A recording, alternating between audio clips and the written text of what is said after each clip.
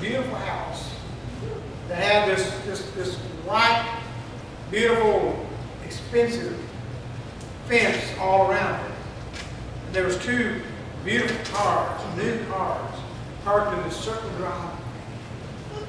And it had these gates that swung open, and they happened to be open this day. And guess what was sitting inside those gates? That Lincoln was sitting inside those gates. That's where she lived. Those two new cars out in front of her, that were her cars. She had lived better than I ever thought about living. She had that old car just so she could go to places and get money and get food. They lived better than I did. Well, this will happen a few weeks later. They came to church. They wanted to help again.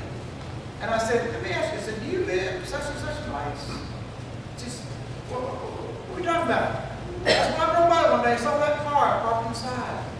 You know, she got up and left there just as quick as she came in. Maybe a little bit. We need to be wise. Make sure the need is really there. Don't let people use us and abuse us because of our Christian generosity. Make sure the need is really there. But when the need is there, we have the means to meet that need. Then thirdly, be loving enough to want to share. Be loving enough to want to share. And that's where we're going to be at, isn't it? One of the reasons we are blessed by God is so that we might help others. Paul said this in Ephesians chapter 4, verse 28. Let him that steal no more. Let him steal no more. But rather let him labor, working with his hands the thing which is good. And watch this.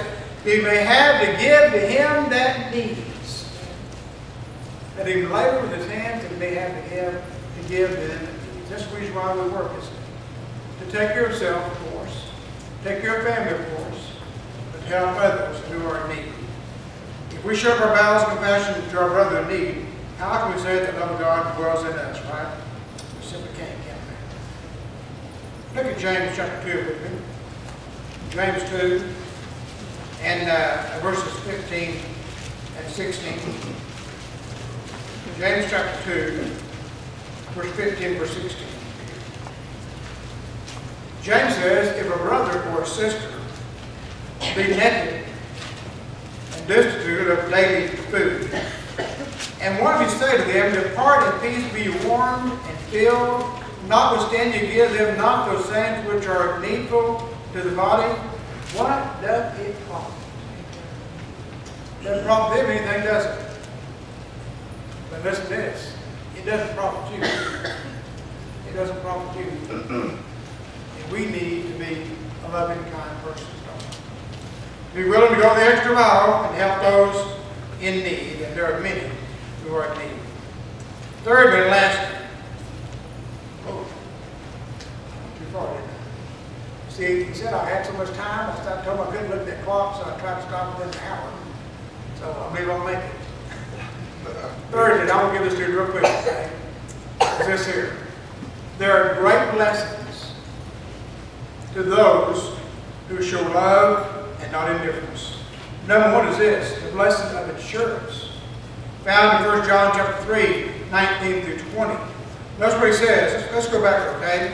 I need to read this here. 1 John 3, 19 through 20. Hereby we know that we are truth, and shall assure our hearts before him. For if our heart condemneth us, God is greater than our hearts, and knoweth all things.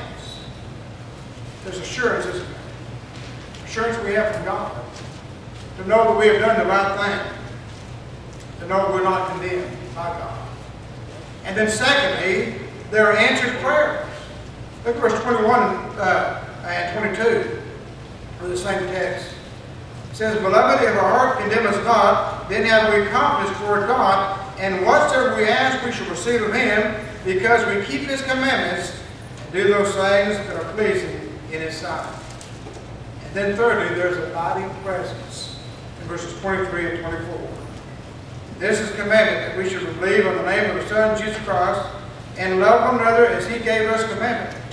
He that keepeth his commandments dwelleth in him, and he in him. And hereby we know that we abide in us by the Spirit which he has given us.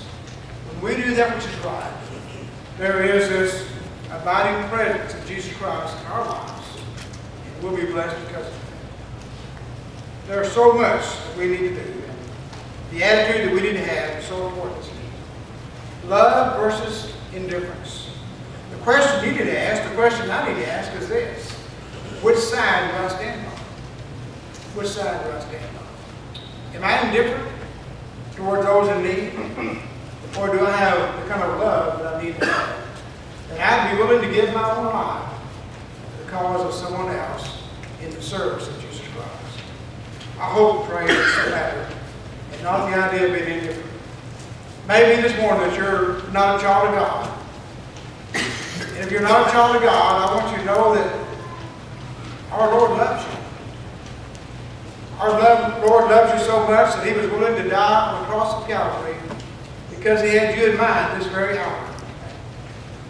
He had you in mind this very hour that He wanted to bring salvation to your soul, that you might one day live with Him throughout all eternity. Jesus said this here in John 3, verse 5. This is for Nicodemus. Verily, verily, I say to you, except a man be born of the water and the Spirit, he cannot enter the kingdom of God.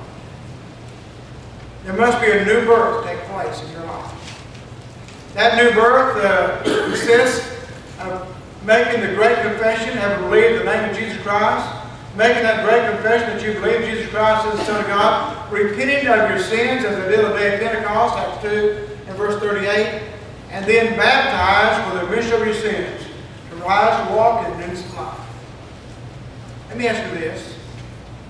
If you've been present on the day of Pentecost and heard that great sermon that Peter and the other apostles preached, what would have been your response to that sermon? The Bible says that they were pricked in their hearts when they heard that sermon. Acts 2, verse 37. And cried out, men and brethren, what shall we do? And Peter stood up and said this, repent and be baptized, every one of you, in the name of Jesus Christ, for the remission of your sins, and you shall receive the gift of the Holy Ghost. And the Bible tells us in verse 47 that about 3,000 of them were added to the church that day. The Lord added the church today that should be saved. There was about 3,000 responding to the gospel. There were a host of others who responded in a negative way. I hope this morning your response will not be in a negative way, but rather in a positive way, and accept the Lord Jesus Christ as your Savior as you go down in that watered grave and rise and walk in the newness of life, call upon the name of the Lord. It may be that you've already done that this morning. There are things in your life that are amiss that you need to repent of. You need to come back to your first love.